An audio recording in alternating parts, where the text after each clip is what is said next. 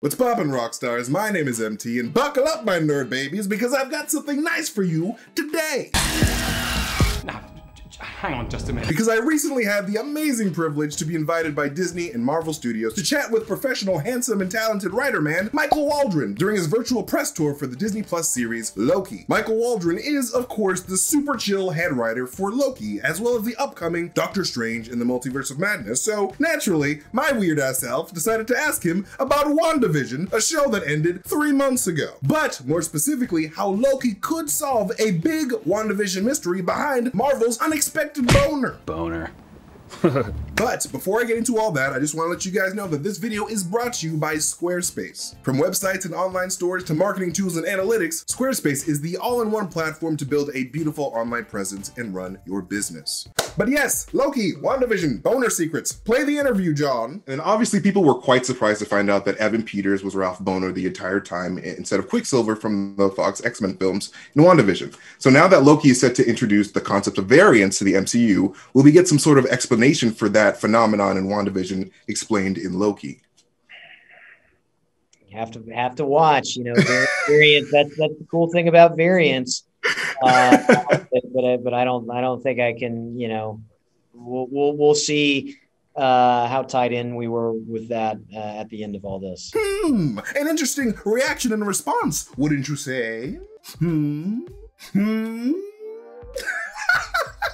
That is the cool thing about variants, isn't it? Now, I am willing to bet a significant amount for my 3-digit savings account that Waldron's response to this question is a strong indicator that Ralph Bohner from WandaVision will be revealed as a variant of Peter Maximoff, aka Quicksilver from the Fox X-Men films by the end of the Loki series. Something that would confirm a strongly held theory of mine that I've been screaming to the clouds like a senile old man about, called the Bohner effect, which basically states that the same faces exist throughout the Marvel multiverse, but sometimes with different personalities or roles. But while this isn't an official confirmation from Waldron about anything, you know, judging by his "I don't want to get shot by Marvel snipers" response, the suggestion that Loki is shaping up to be the Bohner effect, the series, is pretty strong, with the very concept of variants in the Loki show being the Bohner effect in action. So basically what I'm saying here is that the Loki show will introduce the concept that Steve Rogers and Johnny Storm, Killmonger and Johnny Storm, Pietro and Kraven, Blade and Cottonmouth, Moon Knight and Apocalypse, Thanos and Cable from Deadpool, these will all be revealed to be Bohner effect variants of each other, tied together onto the single sacred multiversal timeline by the mysterious timekeepers. Some pretty wild shit, man. But hey, before I continue this video, I just want to once again thank our sponsor of today's video, Squarespace. Squarespace is the all-in-one platform to build a beautiful online presence and run your business. Want to start a website for your business? I mean, maybe your Venom fan art is about to be a hot ticket now that the sequel's about to come out and everyone is in the market for some slimy, toothy paintings. Because, you know, one cannot get enough teeth in one's life. Present all of your cool stuff with Squarespace's professional portfolio designs and display projects in customizable galleries. And you can auto-post your content to Twitter, Facebook, or Tumblr. They have built-in mobile websites and a really slick mailing list feature to stay in touch with all of your customers. Squarespace will even sell you a URL, which is super convenient. Head to squarespace.com for a free trial, and when you're ready to launch, go to squarespace.com/newrockstars to save 10% off your first purchase of a website or domain. That's squarespace.com/newrockstars for 10% off your first purchase of a website or domain. But anyways, moving on with the interview, I also asked this brilliant Rick and Morty writer of a man about the term Nexus that appeared during the TVA's animated presentation at the beginning of the series premiere in relation to the last time we heard the word Nexus said in WandaVision. Play the clip, John. I mean, everything informs everything else. So whether it's us, you know, myself communicating with Jack Schaefer, who was the head writer of WandaVision, or more often it's the creative producers who are there in the room with us, the Marvel executives, interfacing with their colleagues to make sure that we're all, you know, telling a cohesive story alongside one another. But each team is working independently to make sure that their project is the best thing it can possibly be. And then, you know, naturally they all tend to fit together. And of course, since the man Michael Waldron has been chosen by our Lord and Savior Kevin Feige himself to pen the Doctor Strange 2 script, you know I just had to ask him about some potential teases and crumbs for Doctor Strange in the Multiverse of Madness hidden within Loki as well.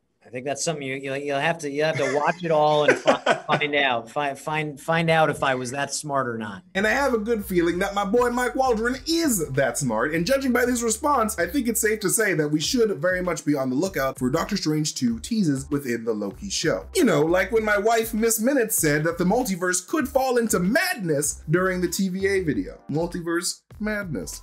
Crumbs. Doctor Strange. It's coming. But I can think of few things more mad than jumping out of a plane you hijacked with a briefcase full of money after losing a bet to the Asgardian God of Thunder. Now, I don't know about you, I could be in the minority here, but I personally loved how they made an actual mysterious historical figure, Loki, all along. So I just had to ask Michael Waldron if he had any other history manipulating plans for where in time is Loki San Diego, and here's what he said. We talked about a million things in the writers room. I think we had a whiteboard just filled with different historical events, eras, places we wanted to go. We want to do something that isn't obvious, but yet isn't such a deep cut that nobody can even identify it as a historical event. So I think fortunately with DB Cooper, we hit a nice little bullseye of just something that's fun to see on screen. And of course, because Marvel loves to make their end credits so incredibly detailed, your favorite brown nerd just had to ask about it. Well, more specifically, if there are any Easter eggs within that end credit sequence that we should all be keeping an eye out for. That credit sequence is rad. I don't know. Hey, look, I would say every frame of this show is worth pausing and looking at, whether to look for Easter eggs or to just to luxuriate in the production design that Kaz, our production designer, did.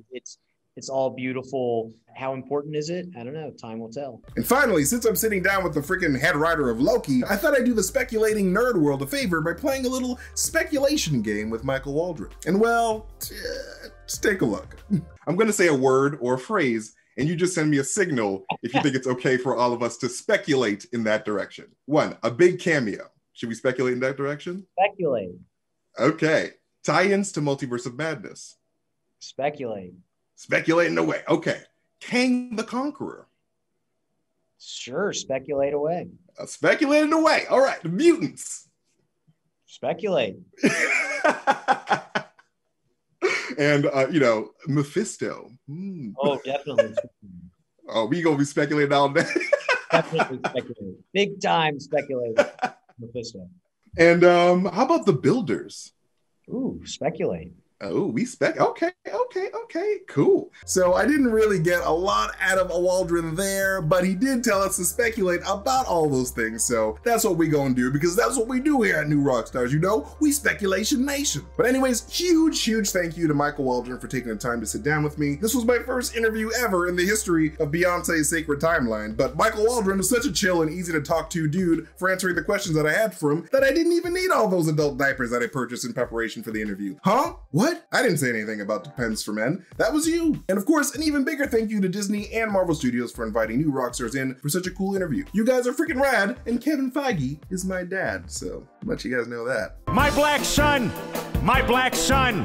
But anyways, thank you guys so much for watching this video, and be sure to follow me at MasterTainment if you want to, hear me ramble about various Marvel theories 24/7, because that's literally all I do on my Twitter, because I have a tweeting problem. But most importantly, you can follow New Rockstars anywhere we are on the internet, especially on YouTube, where you can hit that notification bell so you can get notifications anytime we upload a new video. Come on, man. Pretty dope. And make sure to hit up newrockstarsmerch.com so you can see all of our cool stuff, including our new Loki designs and stuff, because we got a lot of cool shit there, including some Miss Minutes merch, but don't tell anybody, especially, my wife's suitors. Take it easy, everybody.